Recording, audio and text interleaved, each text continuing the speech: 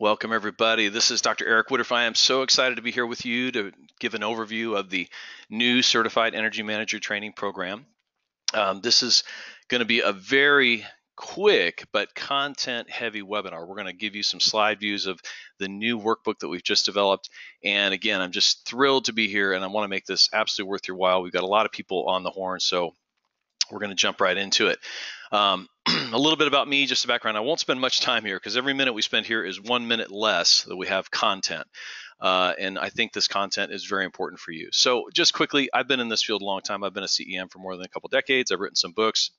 And let's just say I'm a little bit passionate about this topic. It's been basically my whole career. And it's just fun for me. So anyway, on to the agenda. We're going to hit a little bit about why you should even bother watching this webinar, and this will apply to existing CEMs as well as new people who have not taken their CEM yet. And then I'm going to give you an overall view of the structure of the new training workbook and tools. So we're going to basically do this via sample of slides, and I'm going to talk about some things that we've added. One of the things, just hit it right off the top, is we've got learning objectives and review, quiz, and solutions in every single section. So basically, right off the bat, at the beginning of every section, you're going to know, why am I here? What am I supposed to learn? What am I supposed to master?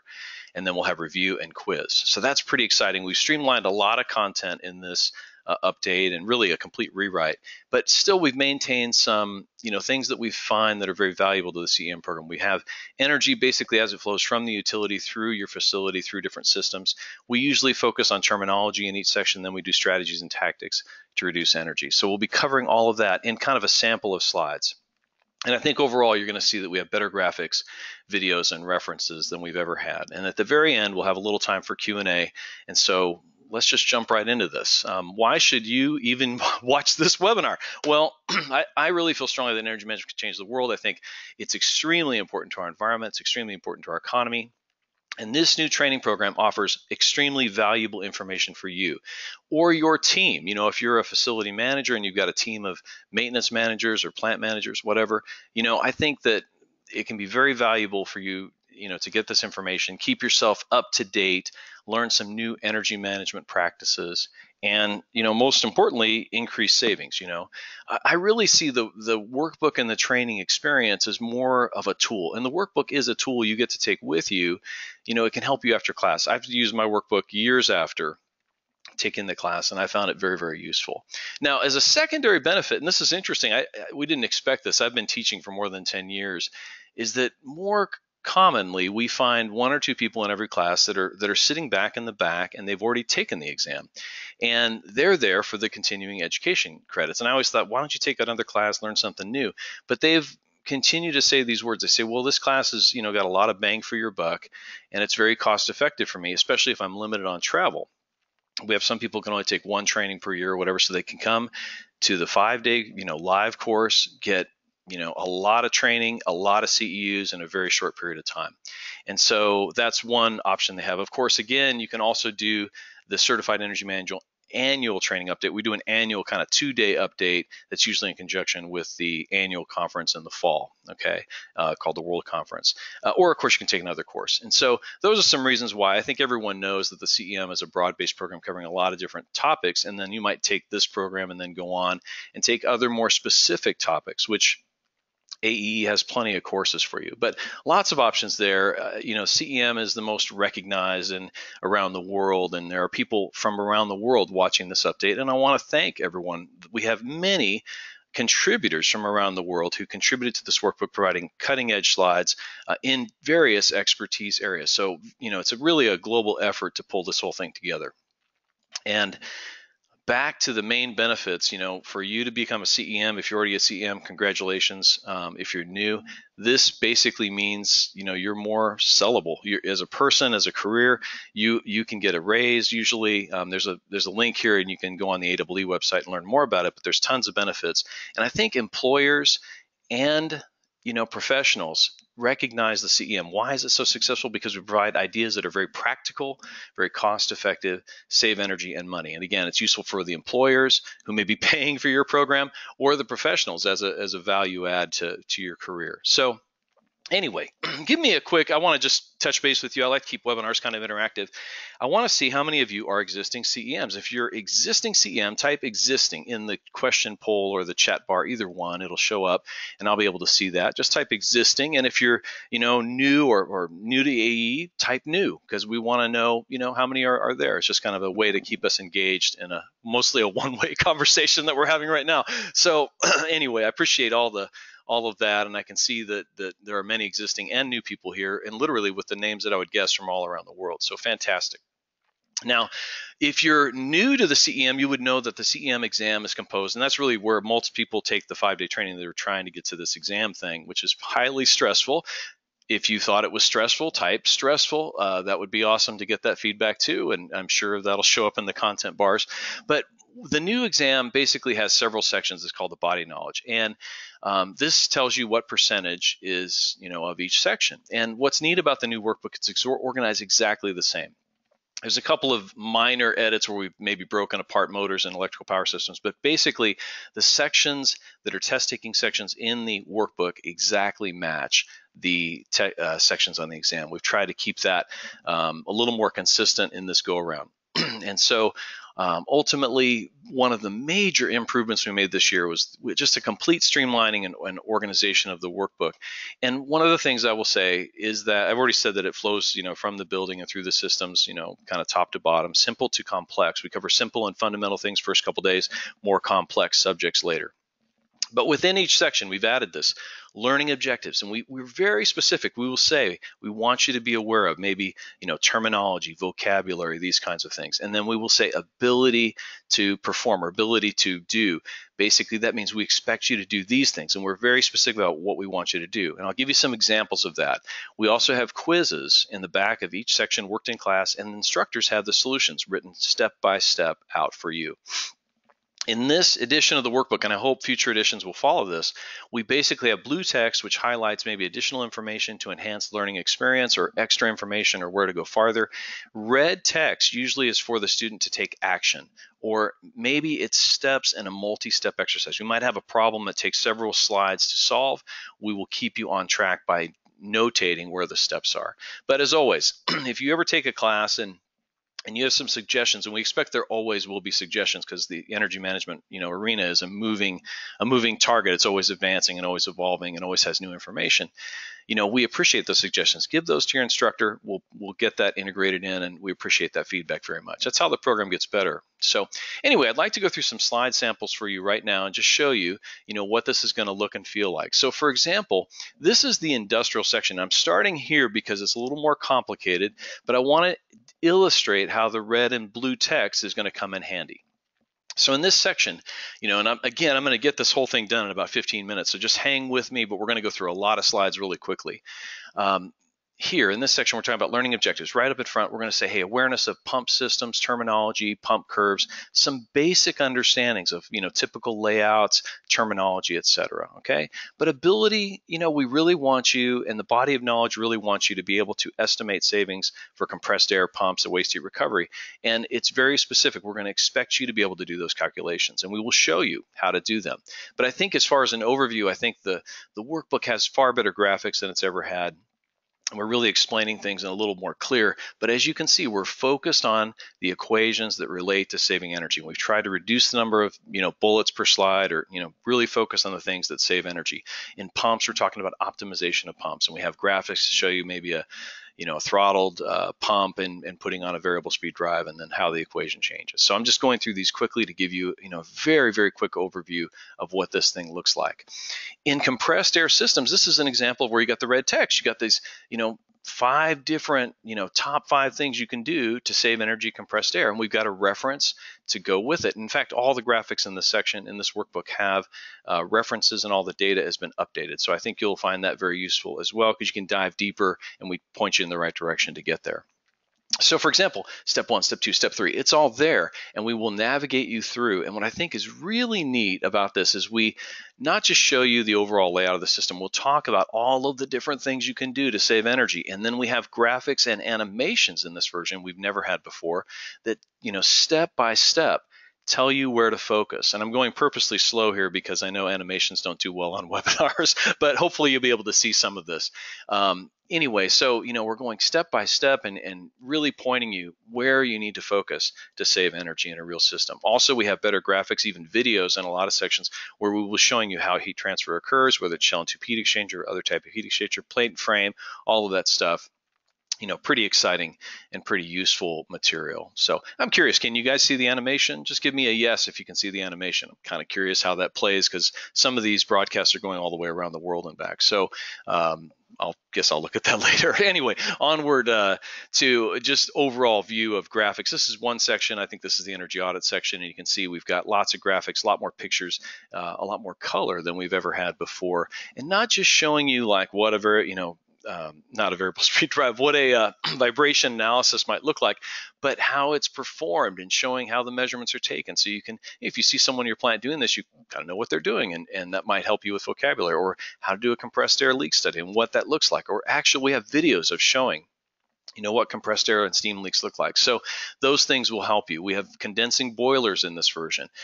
We have a better explanation. I think the international folks contributed this, showing how a rotating magnetic field in three-phase, how that induces a rotor shaft to rotate basically in the rotor, and all of these things are just better explained, a better understanding of slip and how power factor is affected.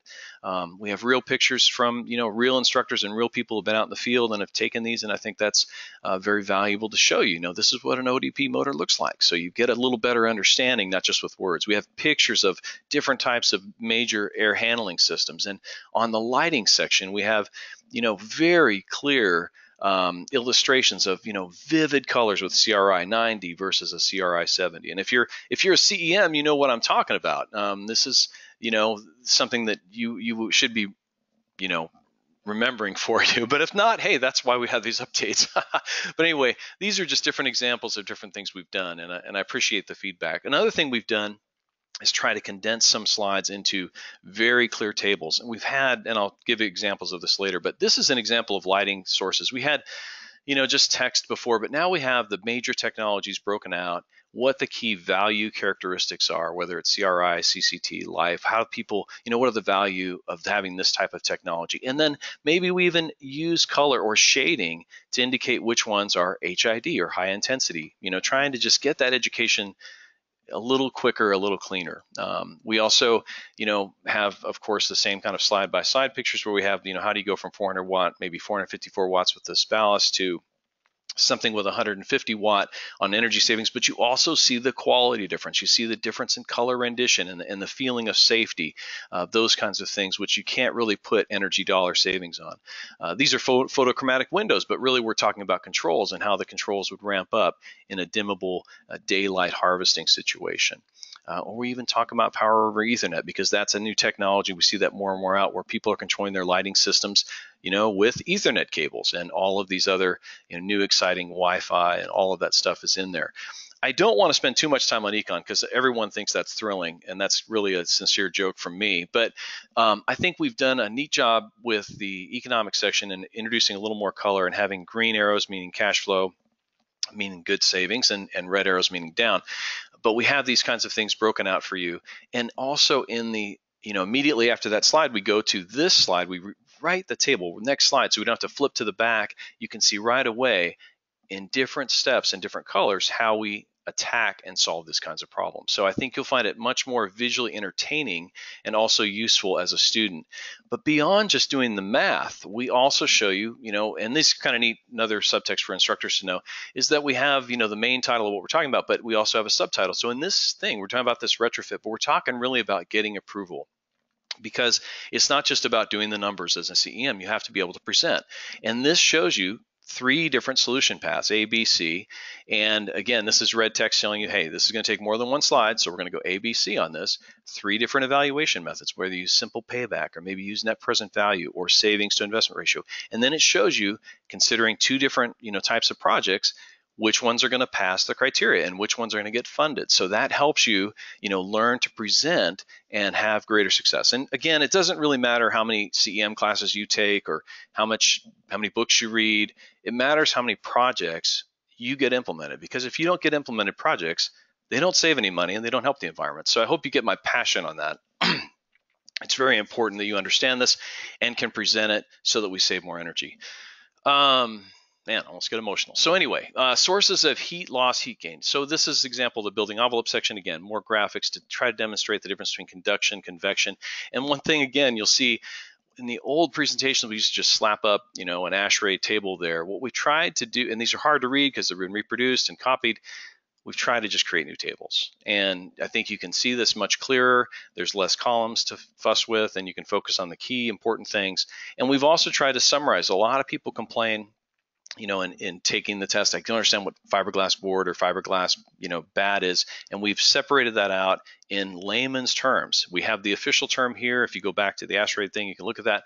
But we try to make it easy for you to find the right numbers and plug them in. And we think with this kind of training, it'll help you with the real ASHRAE tables in the real world. We have degree days, other examples of graphics, just trying to better educate and better illustrate what we're trying to explain with less words. This is thermal energy storage, and this is a case study from Dallas-Fort Worth Airport. And you can really see, what a wonderful system this is. This is charging the tank at night, 3 in the morning, and you can see the discharge is happening in the afternoon, and they're saving demand there. Just a little better graphic than we had before. We also have some great case studies on new technologies like, this is phase change media, where you've got phase change media, basically like thermal energy storage, cooling down when the air conditioners are on, and then using that phase change media or basically thermal storage in the way of cooling to cool the building and peak shave. Or in an emergency situation, maybe they lost power, they still can keep this thing cooled for several hours. So, very exciting new technologies like chilled beams and other things are talked about, but we also go into a little more detail explaining the kinds of decisions you're going to have to make as a CEM. Maybe you're going to have to pick mono or polycrystalline, and we'll tell you the pros and cons of each one. So there's just all in all a more thorough explanation of what combines solar power is, or utility scale solar power, what that might look like. And we talk about new terms like the duck curve and other things that we've never really had in the slide. So this is some things that these are real industry trends that we're tackling in the program. So at the end of each section, you'll see, I mentioned there's a quiz, right? And this is one for the electrical tariff section, sample problem like we've had before, but what you'll find is, we'll allow you to work this in class, and then we'll have the solution. And in the solution, it has step-by-step in red to keep you on track, how to do this part first, then step 2, then step 3, step 4. Give me a sign if you like the red. I'm curious as I like feedback. Most of the work I do, we don't find out about for 10 years. So if you like this kind of format, that's what you're going to be experiencing throughout the course. So I want to do one more little overview of a section. This is the maintenance section, something we did a fair amount of work on. And this is, again, starting off right in the beginning, awareness of maintenance commissioning terminology, useful maintenance technologies, but the ability, we expect you to have the ability to estimate the savings from compressed air, steam leaks, that kind of thing.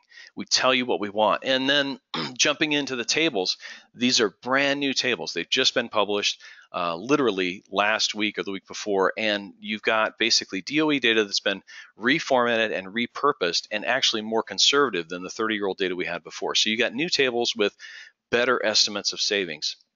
And I think slightly more clear. You can see the pipe diameter in blue.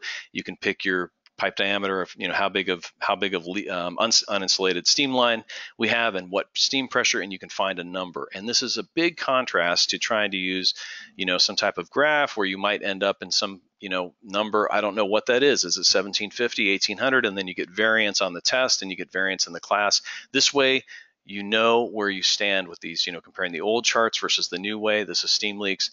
The hole size, the steam pressure, and again, DOE data, more current, 2012, and you can look it all up and you can see the assumptions if you want, but you can get the data. There's less ambiguity in the program. And so I think that's a major improvement, not just for the people who've never taken the CEM, but for the existing CEMs to get these kinds of tables, get this kind of information. And one thing that's neat about the new workbook is that we have an Appendix A, which has full page tables and charts. So before, if I say you're looking at a slide, of course, as we're looking at it, it's full page to you right now. But when you're in the class, it's really 2 slides per page.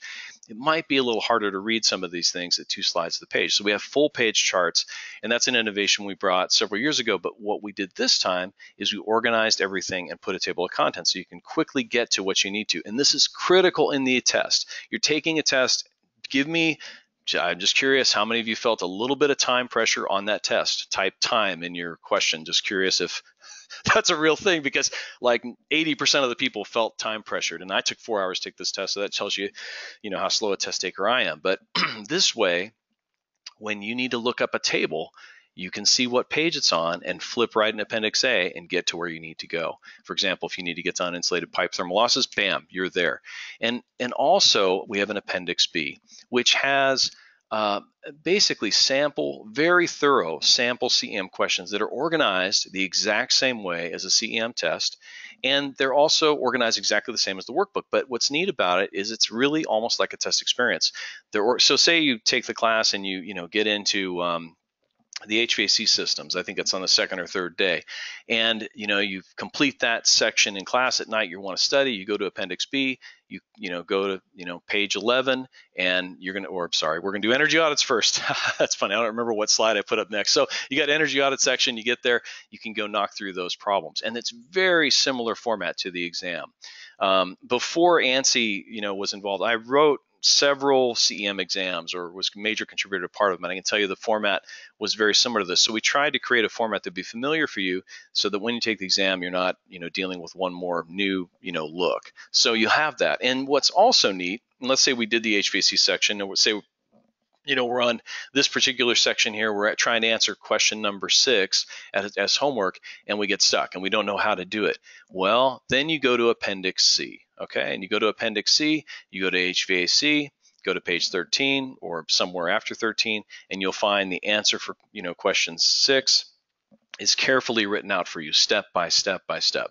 And I think that's going to help you not just in getting the answers, but showing you how we got there, showing you how the tables, etc. Now, some of them will just have E. We might put some more explanation there on some of them, but if it's just a qualitative answer, like, which kind of light is this kind, it's a straightforward answer.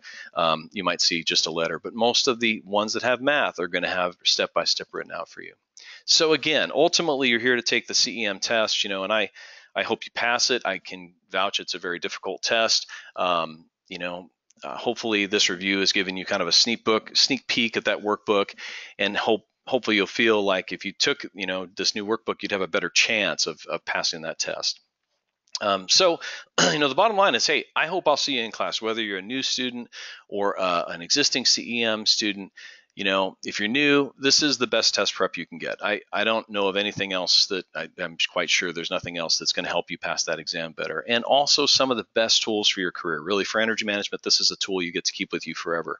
Not just on energy management, but in economics and some of the other things, because all instructors have 20 years experience. So you're going to get tons of experience of real world examples and side notes and stories as well.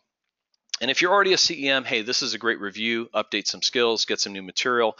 And if you're a manager, and again, let me say this, if you're going back and doing this again, and you're sitting in the back of the class, I can tell you probably will be a little more relaxed, because you're not having to take that pressure of that test. And generally, I hear this all the time, the people that take it again, they really are able to listen and get the depth of material much greater than they can if they're focused on what's going to be on the test, it's a totally different environment. And those are usually pretty much the happiest people in class. So anyway, you got that to look forward to also. So if you're a manager, hey, send your team to us. In 1 week, we're going to get them into shape. They're going to learn a ton of vocabulary. It's like drinking from a fire hose, but I think that it'll be very valuable for them. So all you have to do really, is go to AEE's website. You can find out how to register. But as you can see, this has been a worldwide effort, several contributors from all around the world, trying to make your workbook better, a better learning environment.